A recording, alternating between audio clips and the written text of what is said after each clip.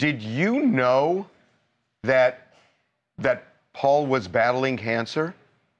You know, I didn't know that I had no idea that he was battling cancer. I knew that something was going on. Like I could tell that he was kind of not wanting to be out or be seen, or I'd invite him to something and he was a little bit like, no, something recently came up and I said, are you going to be doing we just did the movie at the Cinespia Theater, and I called because usually we do that every time that plays there. And he was like, no, I'm not going. So he did respond. I just had no idea. I just knew that he seemed really short on the text. Like I could feel something was a little bit off, and he felt fragile to me, honestly. You are part of a small group of people who really got to understand who Paul was. If you could explain that to the audience, that he wasn't Pee Wee, but who was Paul Reubens?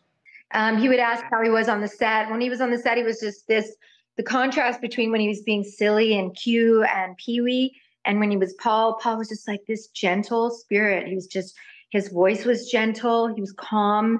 He was very thoughtful. And then, till this day, like, anybody that knows Paul, the thing they'll say about him is that he's really thoughtful. Like there isn't a birthday that doesn't go by from the minute the morning comes until midnight of your birthday or my birthday. He'd send like these beautiful birthday, vintage, like birthday, little things. And I mean, he's just a super thoughtful, sweet guy. Just reflect on the brilliance of Pee Wee's Playhouse.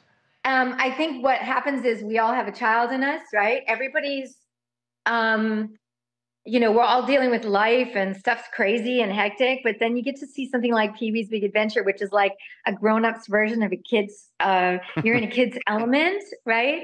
And you get to like pretend you're a kid again. And that's what I love that he brought out in that particular movie was, here we all are adults, but we get to see this funny kitchen and him making cereal and the polka dotted spike dog and the crazy movies and all these characters. I mean, we really just got to live out again what it is to be a kid, only in an adult body, right? And with life and all the craziness of life, it just feels really good sometimes to let go and enjoy.